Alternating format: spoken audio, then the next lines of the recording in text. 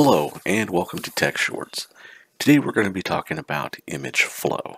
Now before we talk about image flow, we're going to talk about what a flow element is and what an image frame is. To tell the difference between the two, you can look at the very obvious sign. In the middle of the flow element, you're going to see a silhouette of a person. In the middle of the image frame, you're going to see a frame around a mountain and sun. This lets us know that that is an image frame. The flow element will also have underneath it, or to the side, the student name. Now if we click on it like we have right here, we can also see that there is a dotted yellow line around it, which is a giveaway that this is a flow element, as well as the toolbar above it. Here in the middle, you're going to see flow options.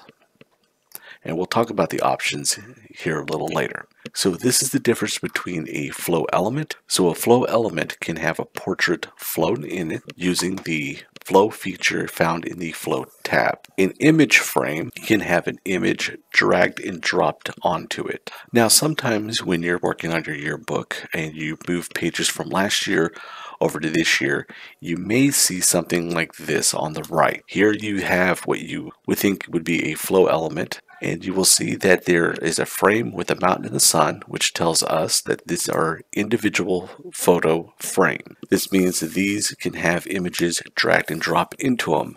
They cannot be flowed. Here on the left is a flow element, and we know this is a flow element because of the dotted yellow line around it and the silhouette of the person in the middle. This can have images flown into it. Now, to set up a flow, you can click on the boxes here. You can come up to the flow options found here in the middle and click down arrow to open up the flow options. Helpful advice, you click the thumbtack right here and you can move this screen to the side so that you can view your work. If automatic is checked, we suggest unchecking this because as you reduce the number of rows or columns, the automatic will automatically adjust the width and the height. So first we have rows and columns. This allows us to remove the number of rows left and right and remove or add the number of columns up and down. Now if we try to add more columns than we have space for, we will get a message right here letting us know that we cannot do that. We cannot add more columns than we currently have space for, nor can we add more rows that we currently have space for. Next is the portrait dimensions. Here we have the width that lets us control how wide these boxes are, and then we have the height that lets us control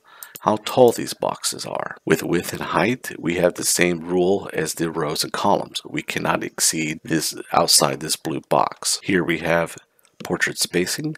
Horizontal lets us control the spacing in between the boxes. Vertical lets us control the distance between the rows. Here we have name width. You can actually shrink down the width of the names if we want to. Highly suggest just to leave this alone. Next is the portrait shape. So by default they are squares, but if you wanted circles or diamonds, you can change the shape to any shape you want. With squares, you have the options to round off the corner. So here we can slightly round off the corners and give it a little bit of shape. For any reason you want to change the name location, here you have the name on left horizon, and we can change name on right horizon. And here the names have now changed location. You can also change the names to below. If you see a red X, all we have to do is come back to options, come back to vertical and increase the space, and then there's the names underneath it. Now if you want to, you can also exclude the names from the flow. This last one is expand flow. Now we caution you in using this simply because once you've expanded the flow, this box is no longer flow, which means you cannot take your photos out of it or flow images back into it. So if you were to click to I understand and then hit expand, now you can see that they went from a flow element to image blocks, which means we can no longer use our flow option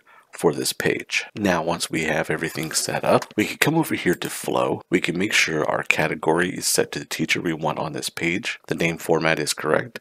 The number of images are right here. We currently have 42 images. The number of flowed images is 0. Number of images remaining is 42, because we have not flowed any. We're going to set our start. This is our page start. This is where we want to start on, and we want to stop on this page. So we want to start on page 18 and stop on page 18. We're going to come up and we're going to hit save, and we're going to let the system know that we've made changes and we're ready to flow. Now here it's going to tell us there's 35 positions available. So what we would have to do is come back over here, come down to flow options, and we're going to have to add another row. We can hit save, and here we go. We have 42 available positions. And before we flow, we could also make any further adjustments, such as we want to add a stroke around all the boxes. Here we see the names are in black and we have a dark background. If we want to see what this is going to look like before we hit flow, save our options, and we're going to go over here to print preview. Here we can kind of see the names, but they are on a dark background. Here at the bottom we definitely cannot see the names because of the different color. And also see that these names are also on a dark background. So if we want to change the color of the names, we can click on the box, we can come over here to color, and we can find a color such as this one right here. Once we're done, we can hit save. We can come on down here to flow, and we can click on flow. Here we have the images flowed on the page, and we want to look at this page to see what it looks like. We can go back up to print preview. Here we can look at the page and see how everything looks. If we're still not happy with the names right here, we can always go back and we can reset the flow. Click on here and we can find another coloring that we want to use. We can click on a dark color, and then we could come over here to a shape color, put that shape color here, stretch that shape color down. Then we could come over here to format and effects, rotate the corner just a little bit, lower the transparency. Then we could come over here to arrange and we can send backward. Then when we flow the students out again, and here we can see the names are slightly better. So adding a background like that can help your names pop a little bit more. Now that we have this the way we like it, and we want this setup over here. To do that, we would have to delete everything over here, select this flow element, come up here to the toolbar that opened up when we did, and we're going to hit duplicate. As you can see, it duplicated the boxes, and we can click and hold this and drag them over here. The names are on the left side and we want to change that. So remember, we can go up to flow options, name options, and then we select name on right horizontal. The names have now changed position, and we can now flow into this flow element. Now we can flow the same class on two different pages. We simply come over here to the class and we will select start on page 20, stop on page 21. We will hit our save. We will see that we have 34 images. 34 images remain because we have not flowed any, and we have 56 available position. We can hit flow, and here we have the same class flowed on two different pages. Now for some reason, if you have a student to show up later in the year that is assigned to this class and you need to put them in there, all you have to do is reset. Now you'll see that it remains the same. Now we need to bring a box back. The boxes did not disappear. They are simply hidden. So if we double click, we can see that these boxes are turned off. These boxes are turned on. If I click this I turn the box off. If I click the box I again, the box is turned back on. So all we have to do is come over here and turn the box on. Once we have the box turned on, we can simply click to the side, reflow the class, and the student will be right there.